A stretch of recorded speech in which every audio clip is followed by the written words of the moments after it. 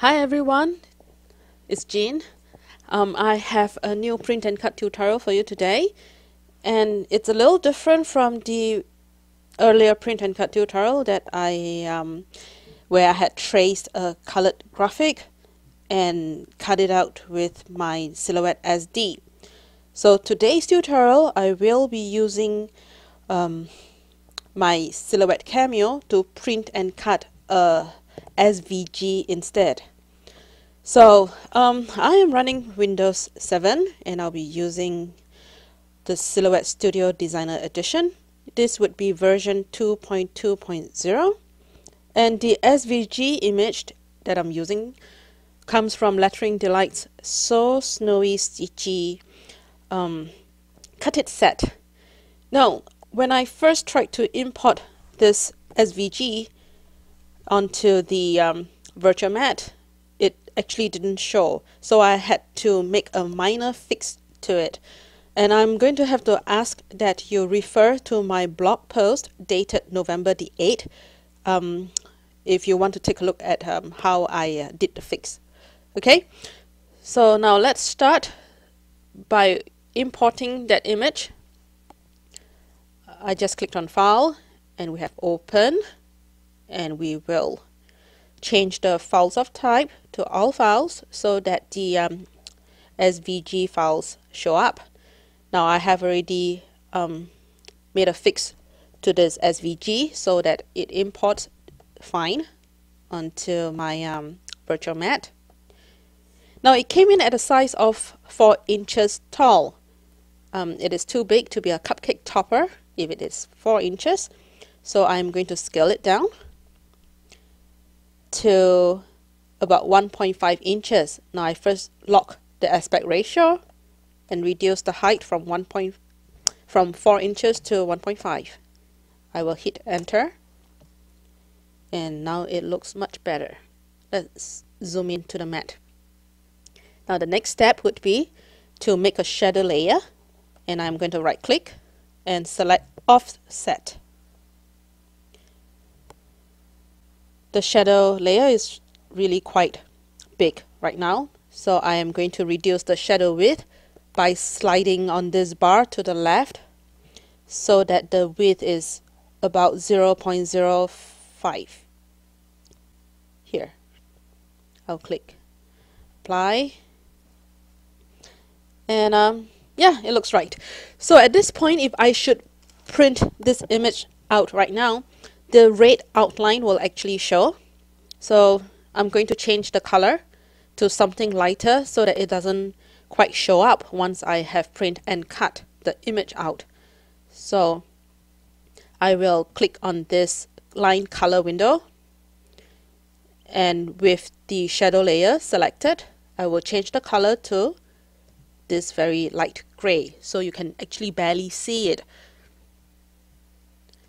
So now what I'm going to do next is to, well, sort of make a shaped card, but well, it's used as a topper. So let me show you what I'm going to do.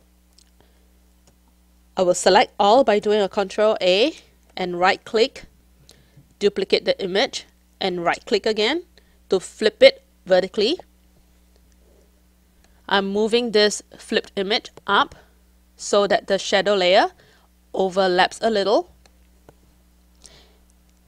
I will do a Ctrl A again to select everything, and I will click on this Align button and select Align Center in the Align window. Okay, so now it should be aligned nicely. The next thing to do will be to weld the two shadow layers together. So I select one, and holding down the Shift key, I will select the other, right click, and weld. So now they are welded.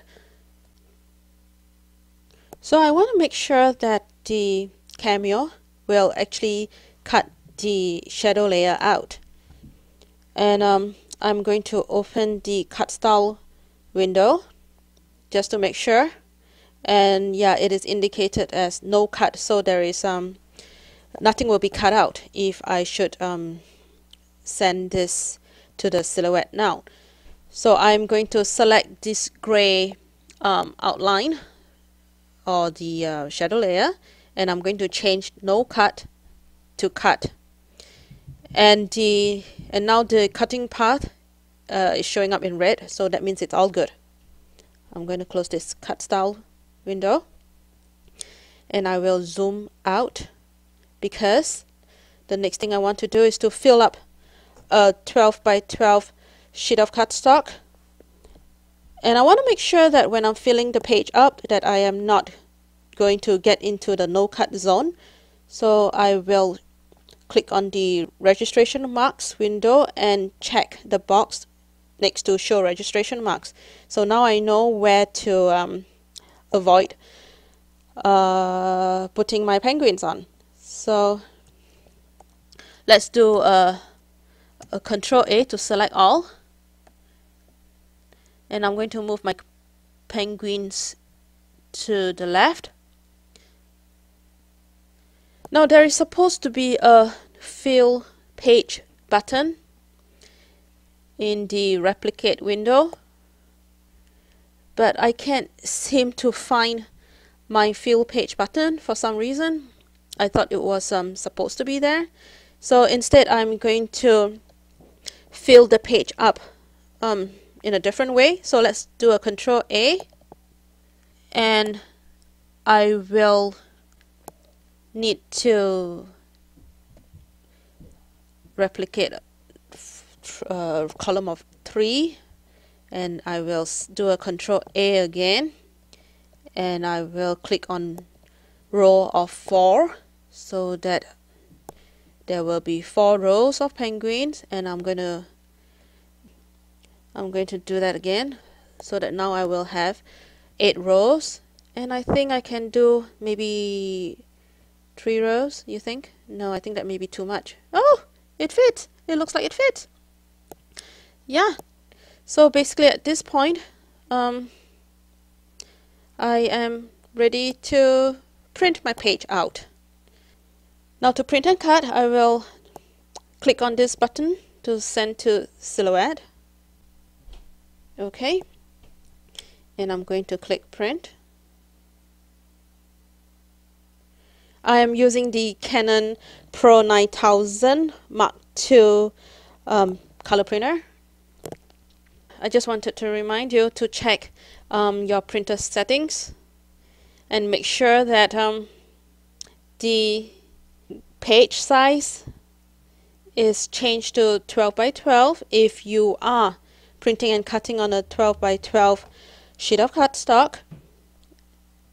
And I'm going to click OK, and I'm going to get this printed on my Canon printer, and I will be right back.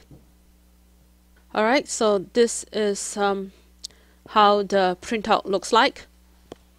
So you may notice that the registration marks that are printed for the Silhouette Cameo looks just a little different from that of the Silhouette SD. So for example, you will find a black square printed on the top left corner instead of an inverted L shape that is printed for the SD. Alright, so now we are ready to cut. I'm clicking on continue the cutting page. I have already loaded my cardstock and the mat into the Cameo. I will click continue, and I'm going to let it scan for the registration marks automatically. So I'm going to click on detect automatically.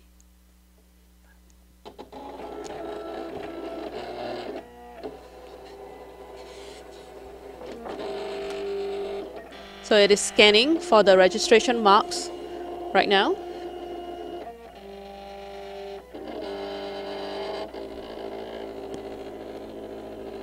And it has found all 3 of them. So I'm ready to cut the page. Alright, and there it goes.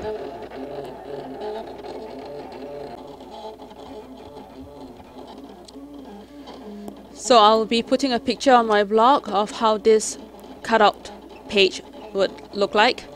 But I have a picture here that I've taken of some of the penguins that I've previously cut out.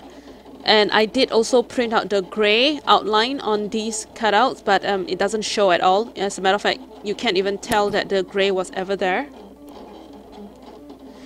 And to make the cupcake topper, what I did was just to put a piece of double stick tape on one side, lay the toothpick over the sticky, and just fold down the top part.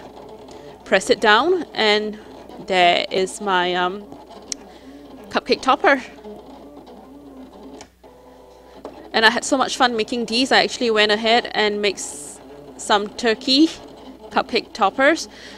These turkeys are from the Lettering Delights Thanksgiving Art graphic set. So for these turkeys, I actually did do the trace method, which I have shown in my previous print and cut tutorial. That is actually for the SD, but you can do the same for the Cameo as well. And this is how the turkey looks like. Alright, so that's all for today's tutorial.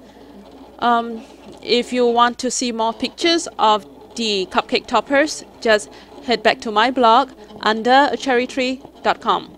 Thanks for watching this video. Bye!